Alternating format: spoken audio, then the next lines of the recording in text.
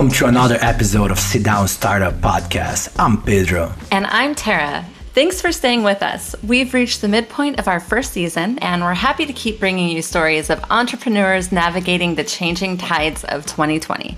So far, you've heard from founders and leaders on how to acquire new customers, how to build a community that focuses on customer retention, and how to bring empathy when creating your customer experience foundation. Our next guest is Bai Gan, Chief Product Officer at Zenni Optical. Zenni Optical is a leading online retailer of prescription eyewear. Based in Nevada, California, Zenni was founded on the belief that everyone should have access to high-quality, stylish eyewear. Bai has been with the founders since the early days, which apparently started for him at a party full of biologists. To interview Bai, we invited Kristen Durham, VP of Startups at Zendesk. Kristen is passionate about the VC and startup world. She spent a long time at Silicon Valley Bank building their emerging market practice. And now she's leading Zendesk's strategy to build a strong community of startup customers. Are you ready? Let's sit down, startup.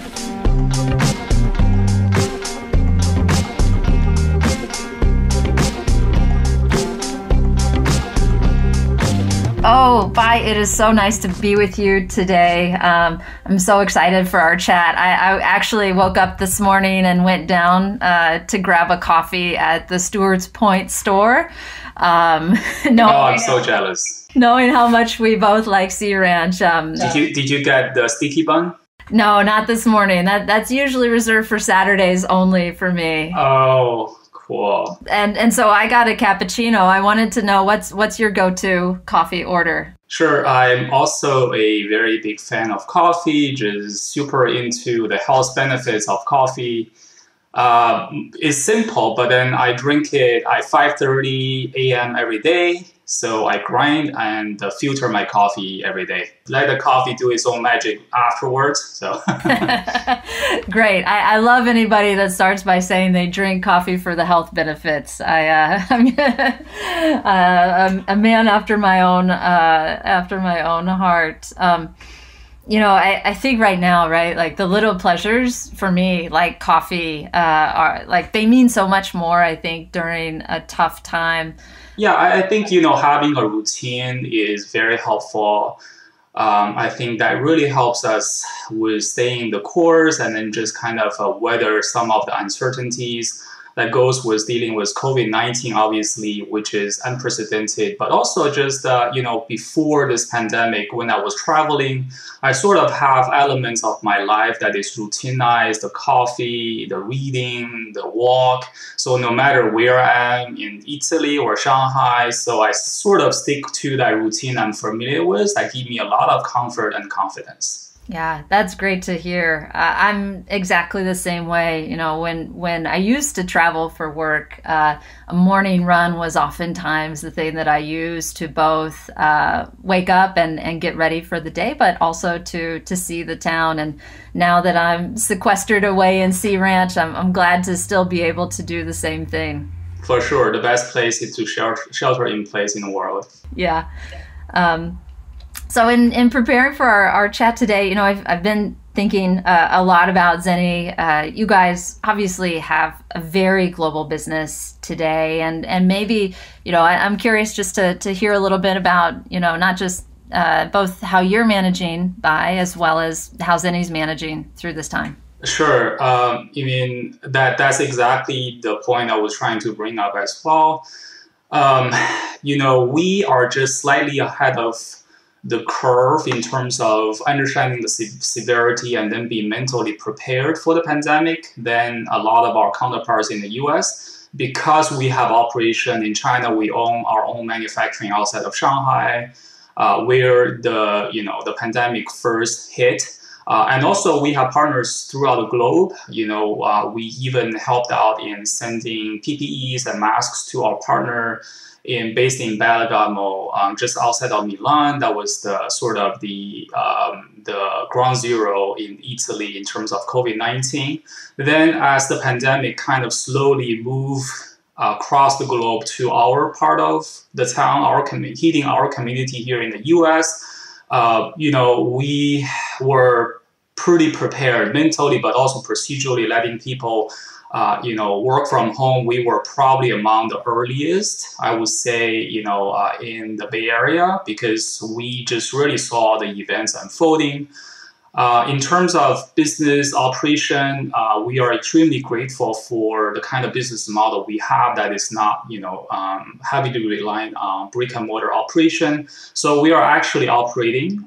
We initially had some hit to the sales, during manufacturing closure and some of the interruption to the international logistics that we rely on. And also in February, when the consumer kind of sentiment was so low, they were holding out, we saw some downturn. But then we actually bounced back, pretty well, and then and actually doubled our year-over-year projection in the month of April, and that continues into the end of May. We are actually beating our former projection right now. So being very, very grateful, and also trying to help the community as much as we can. That's fantastic. I want to get back to those growing sales, but maybe first just kind of digging in a little. I think something that is to me very interesting about Zenni's story is that down market is nothing new for you. The company was actually born, I think, slightly after the .com bubble burst, and was one of the earliest direct-to-consumer companies out there. Though maybe you weren't at the startup, as an employee at the time. I know you were close to it. What was that time like? When in Zenni's early startup phase. Sure. Zenni not only started during the market downturn, the burst of the .com era, but also at the very beginning, the business model was not really recognized and appreciated by most people. So as you said, I was friend to the founders who started the company in the garage. And then just very quickly, for people who are not familiar with Zenni, Zenni is the largest online prescription eyewear company in the US in terms of sales volume.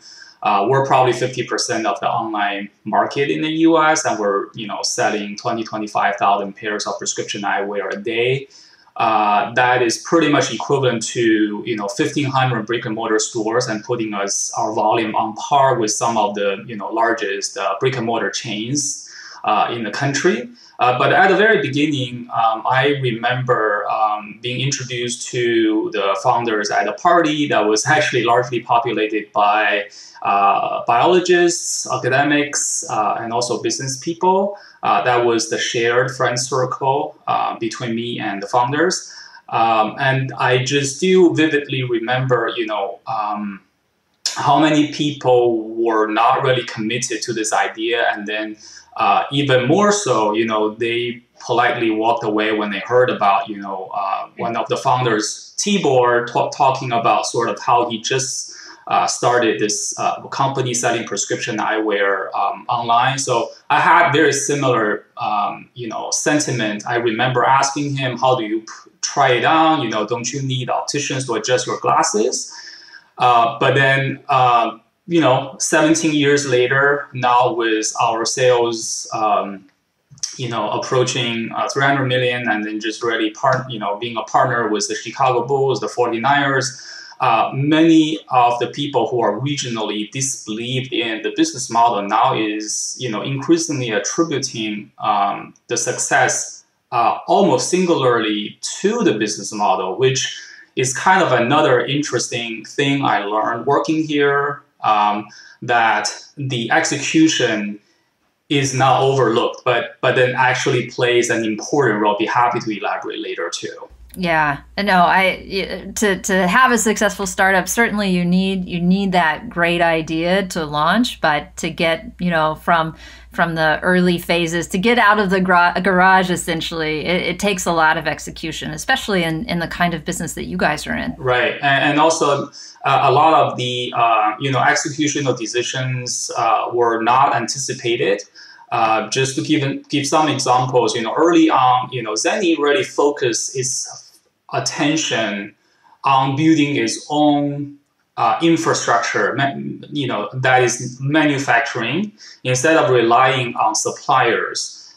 which in hindsight is really the thing that's giving us the foundation and all the advantages we enjoy today compared to competitors. But then from the vantage point of the early days of Zenni, I still feel it's very counterintuitive. What would you do when you had full-time jobs? And Julia Zhang, the founder, was still a full-time biologist working for a biotech company as a scientist. What would you do when you first make your first $5 million, out of your garage and then no debt, right?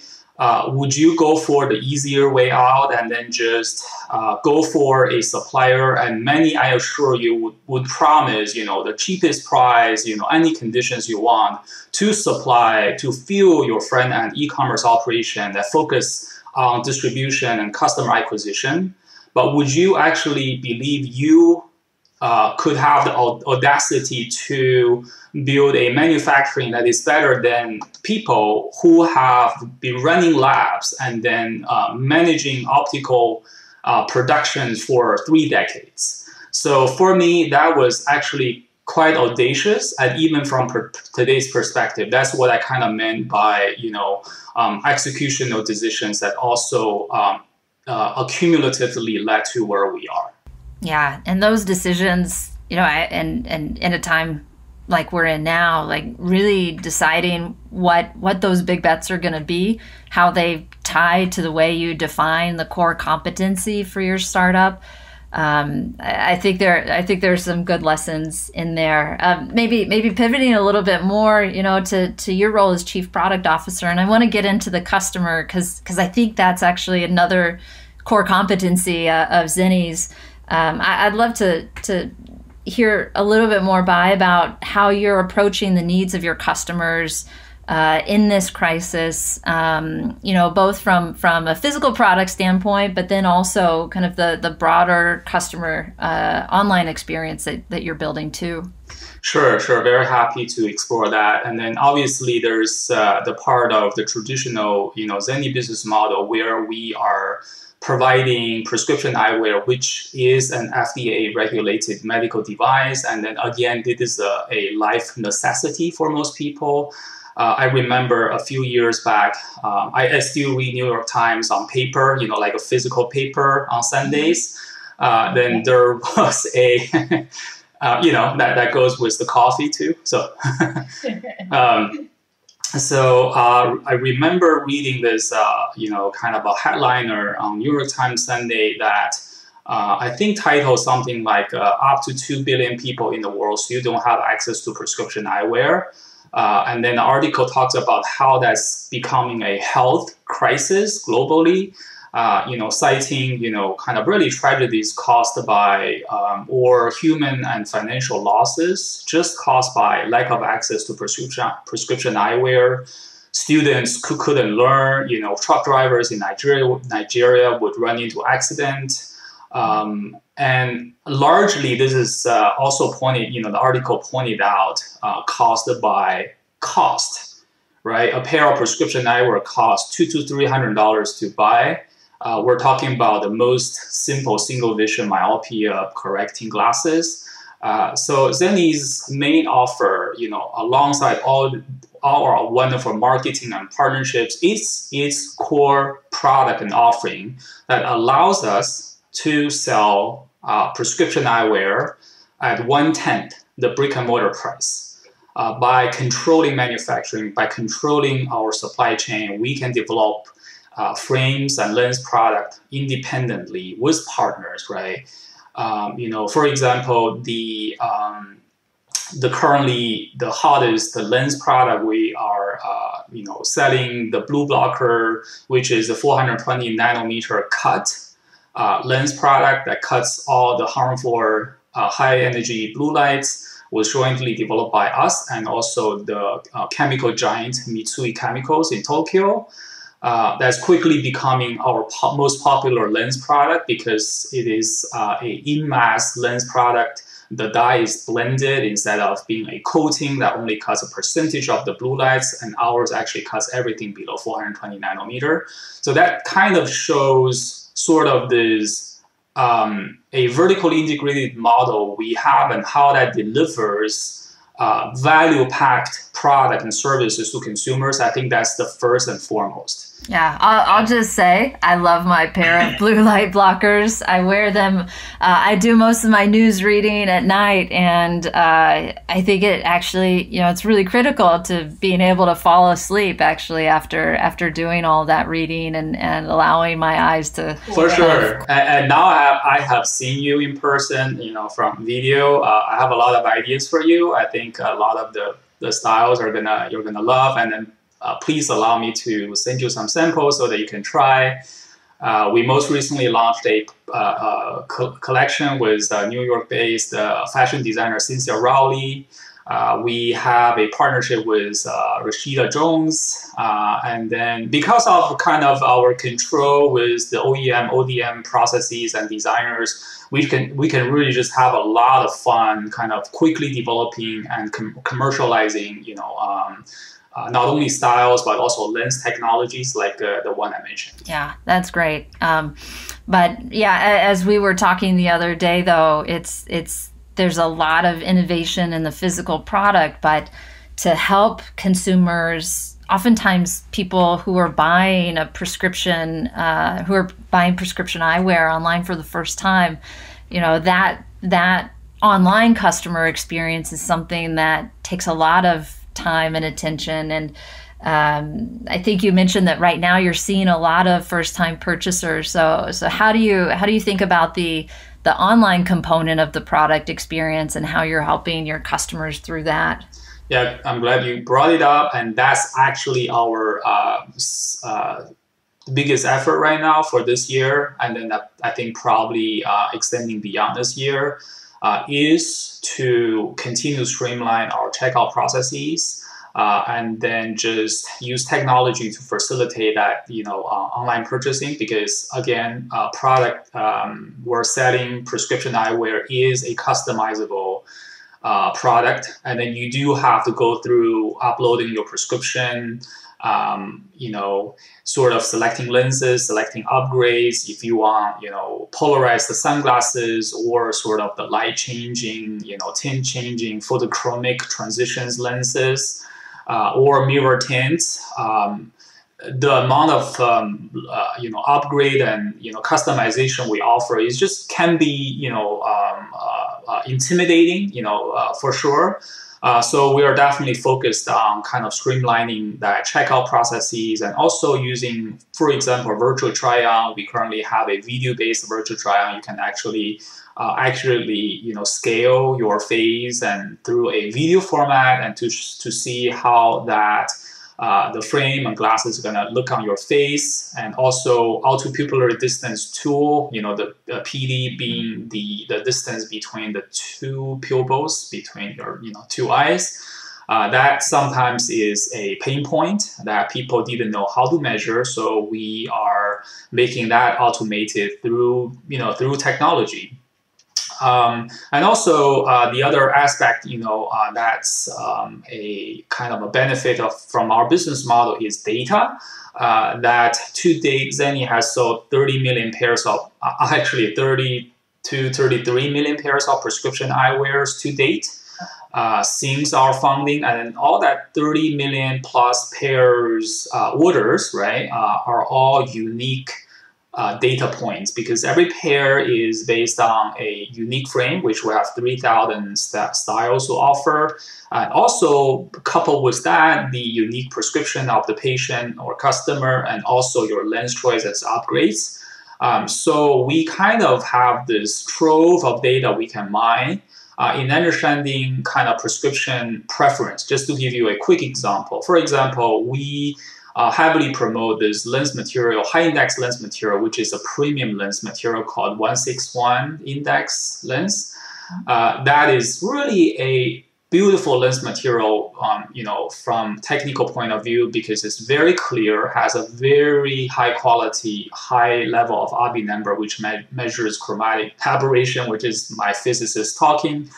But also very versatile. It can be made into polarized, photochromic, tinted, mirror tints. And the biggest advantage of 161 material is that it can cover prescription needs of 90% of the population. Because as you can imagine, most of the people are having vision correction with a relatively weak prescription, right? The high prescription population is still kind of a 1 to 5%. So we could really sell one lens to cater the needs of many, many people. So that, we think, is an opportunity for us to take a front seat role to recommend and guide the customers instead of letting them just customize the whole thing. Yeah, that's, I love that point, right? 3,000 pairs of glasses, all of these different options. It can get overwhelming, right? The paralysis of choice can start setting in. And I think, your ability to take options away and be more prescriptive when it comes to, so pardon the pun, prescription glasses. I think, for an amateur buyer, there's so much value in that. And I think it really demonstrates how you're thinking about the customer's needs and how, as a non-expert, they're going to go through that process and be successful and satisfied at the end of it. Absolutely. Cool. Maybe I know that you've got to run. I was just curious to ask one thing. As we've kind of been talking about Zenni back in the early startup days and Zenni now, is there anything that strikes you from the culture, the founding culture of the company, that is still really holding true for you guys at your current scale? Are there pieces of that history that you continue to nurture and bring to the forefront of how you guys do business every day? Yeah, I mean, Zenni was really founded with a very altruistic ideal. Many companies say so, but then I'm very touched and convinced of the sincerity of that point. From early on, we actually, our pricing strategy really demonstrated how we were driving for ultimate efficiency. When we first started, we were $29 glasses when the closest competition was selling $39. But then that's when we just really didn't figure out our cost structure, and then we're relying on suppliers and supply chains heavier than what we are today. But then we quickly lowered our price to $15.95 and then to $6.95. You can actually buy a pair of high quality prescription eyewear from Zenni for $6.95, which is the cost of a cup of caramel latte, just trying to getting back to your coffee theme there. Yeah.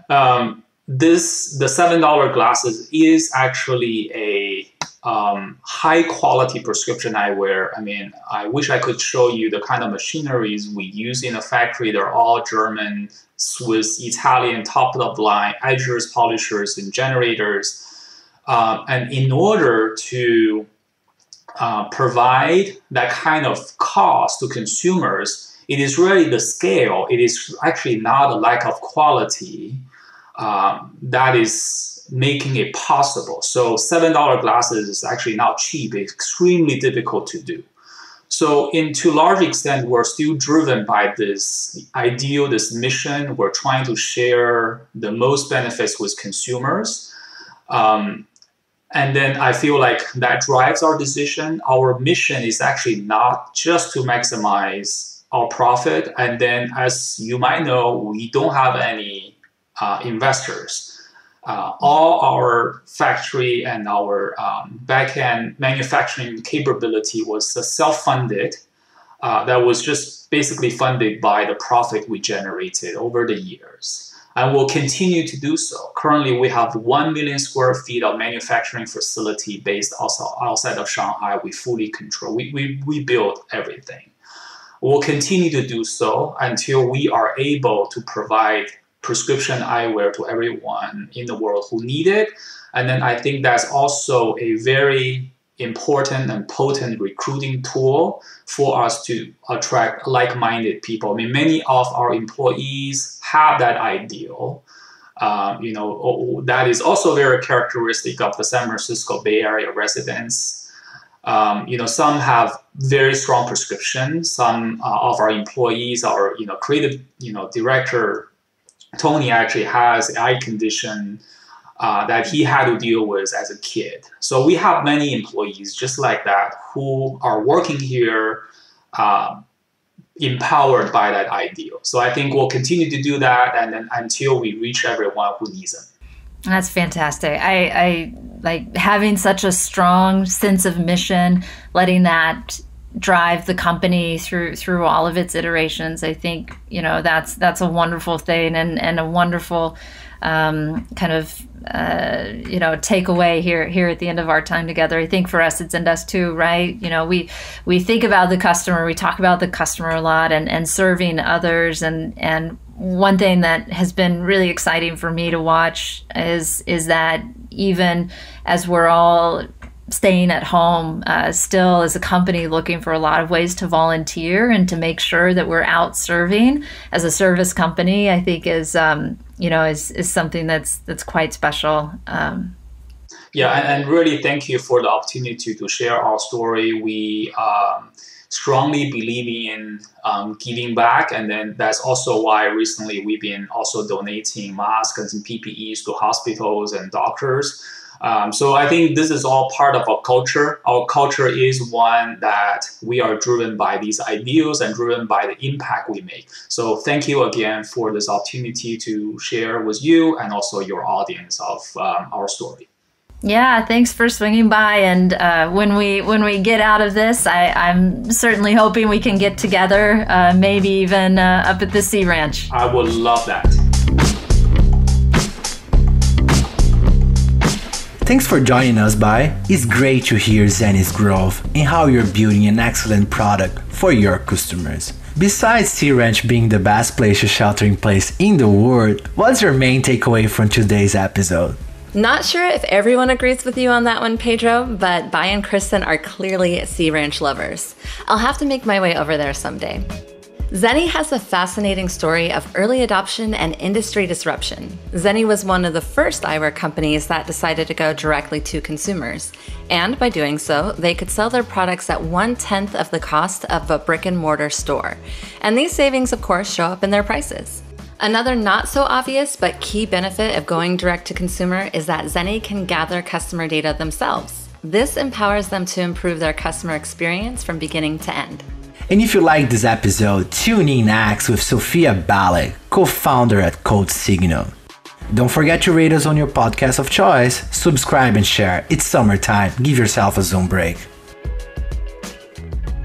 And when Pedro and I are not recording this podcast, we are part of Zendesk for Startups. If you're a startup, go to www.zendesk.com/startups and sign up to join our program. Qualified companies get 6 months free of Zendesk software for customer support, sales, and customer engagement teams. They also get connected with our exclusive community of leaders and partners who are changing the landscape of customers' experiences. Talk to you next time. Stay hungry.